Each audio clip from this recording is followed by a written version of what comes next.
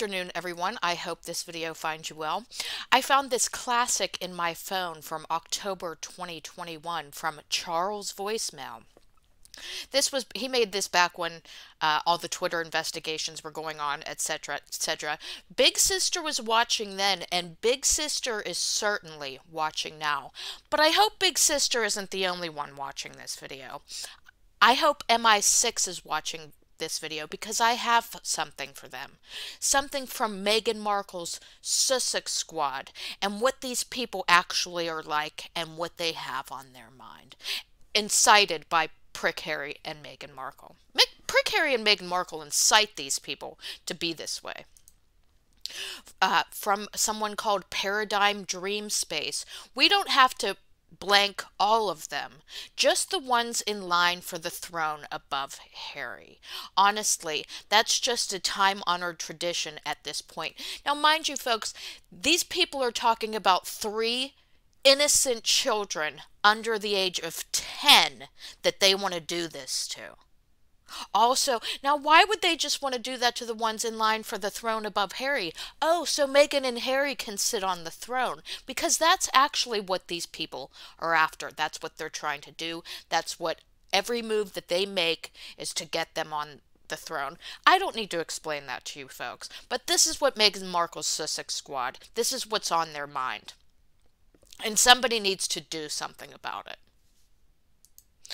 I saw this adorable picture of Princess Charlotte on Instagram. Now, it is from Markle 2.0. Now, it is no secret that Princess Charlotte is my favorite royal. She's so beautiful. She's already so regal and such a little lady, but she's got an element of mischief to her. You can just see it in her eyes, and I just love this picture, and I thought that you guys would too, so wanted to share it. Then this is just another typical of Meghan Markle's Sussex squad from Samantha Markle. I see that she's calling herself Sammy's water cooler talk. From Samantha Markle on Twitter shows a picture that these crazy, insane people have taken a picture of a couple in a delivery room and used Harry and Meghan's faces to make it like that's their pictures. These people have serious issues. And this is just, the little bit that I see on Twitter. Other people's, people are sitting on mountains of this kind of stuff. They have serious issues. They're mentally ill, folks. Cami Soto on Twitter pointed, and I'm going to play the video for you. Look at her left eye. Why is it blinking? The right one isn't. That's some scary, creepy stuff. Now, I know I have my opinions as to why her left eye is the only one blinking. Let me play this for you, folks. Now, this is when they're talking about Jason Knopf and Prince William, and that's your brother from the Mock You series. I think she's blinking her left eye like, just go along, like she's winking at him. Like, go along with it. Just go along with it. Blame your brother. Blame your brother. Because they're talking about how Jason Knopf, submitted that evidence, etc., etc. We all know the story. She's winking at him like, just go along with it. Just go along with it. Do what I tell you. So those are my theories of why. I don't think she's twitching. She's winking at him. Play along. Do as I tell you. Go with my lead. Just follow along, Harry. Do what I tell you, Harry. Now, these headlines should become as no surprise to anyone. From Page 6 and Vanity Fair are just saying they're done. Prince Harry and Prince William are done. Now, I don't know. I mean, I think that they've been done probably since the Oprah interview, and we'll get to that a little bit later. But, I mean, it's over between these two. I don't see how they can come back. I mean, it's just, they're done. Good. No, Prince William is done. Prick Harry, if they think that they can still get something out of Prince William, which they probably realize that that's pumping a dry well. he might not be done, but Prince William's definitely finished with these two. So from Perez Hilton, I thought this was interesting. And for those who don't know, Perez Hilton is like the original celebrity blogger who got kind of, blogging, he started like the whole thing. Uh, and he's got millions of followers. And he writes, Prince Harry and Meghan Markle, a little boring or very boring. So even when these two are trying to take down the royal family, it's still like watching paint dry, folks. They're not interesting people. Even when they've got an interesting subject to cover, they are not interesting people. And it's obvious to everybody. This magazine cover is hysterical. From the New European, world exclusive. Nothing about these two inside.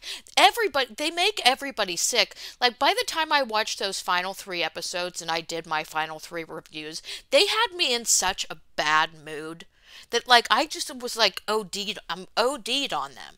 I mean, I like this funny stuff and everything, but as far as like watching them, in Prick Harry's spirit, the whole world is OD'd on them. No one's gonna be interested in hearing his book and the same stories, and these two they're losers.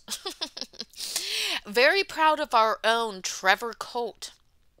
Decorated from Charles' voicemail.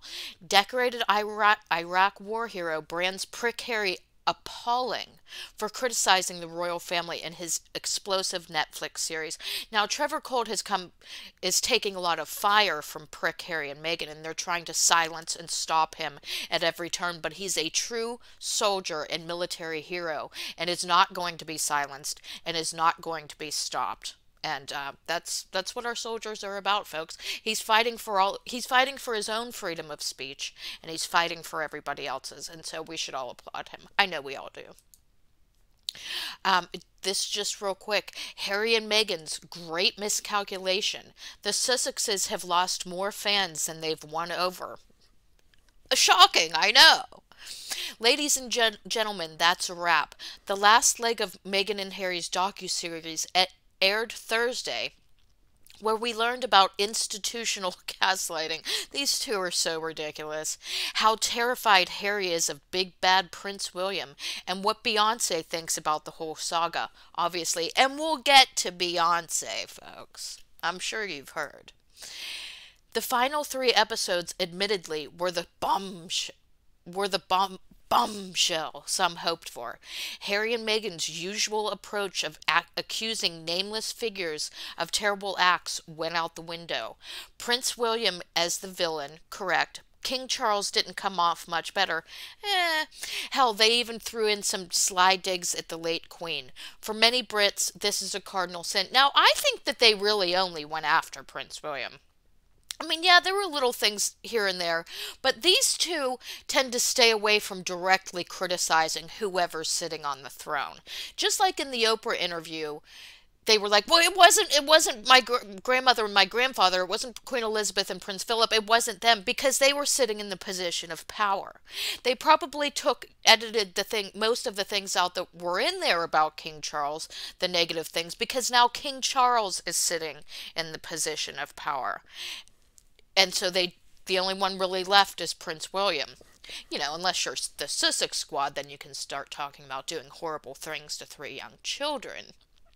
But they're not in the position of power. What these two don't realize is just don't criticize people. Somebody's going to be in the position of power sooner or later. I mean, they try and cozy up to who's ever in charge and who can ever do something for them. And Prince William can't do anything for them right now, so he's the villain.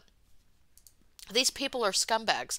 So, as you probably have now heard by now, Neil Sean confirms that after talking to reps for Beyonce, they have no memory of sending a text to Meghan praising her for the Oprah interview. When Beyonce said she needed protected. You need protected.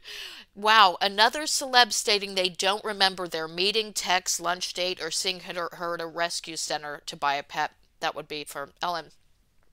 Now, Meghan did say something interesting in the series. Like, they did they did meet at the Lion King. We all saw that on tape. But when Beyonce allegedly, which okay, when they said Beyonce sent the text, she said, "I'm just surprised Beyonce even knows who I am." Like she had never met her. Like I didn't understand. I'm just surprised she even knows who I am. Like you met her. Like we all the whole like she can't even keep her own lies and her own stories straight, folks. Did she forget that she met Beyonce? I don't know. It's just it's hard to she can't even keep her lies straight, so how are we going to be able to keep her lies straight? Well, we do a better job than she does. From Perez Hilton again on Instagram. Prick Harry and Meghan Markle want an in-person meeting and apology from royal family before they'll consider attending King Charles' coronation. These two are acting like this coronation can't take place without them. Like these two think that the earth can't spin without them. Where they get this idea? Well, she's a narcissist. He's getting the idea from her because she's a narcissist, obviously. Harry and Meghan want a meeting with royal family post note Netflix special. Prick Harry and Meghan Markle reportedly want to sit down with the royal family to air out unsettled grievances. Well, everybody knows what their grievances are. We think they probably have more. I mean, I guess we'll find out in space. In hopes of an apology. This is not after this is after not feeling satisfied post Netflix. There's nothing is going to satisfy these two until they're sitting on the throne and all of the heirs in front of Prick Harry are gone. According to the Sunday Times, a source close to the Sussexes says Harry and Meg would very much like a meeting with senior members of the monarchy, presumably King Charles. They may have a chance with him only because he's the father. Prince William, that's never going to happen.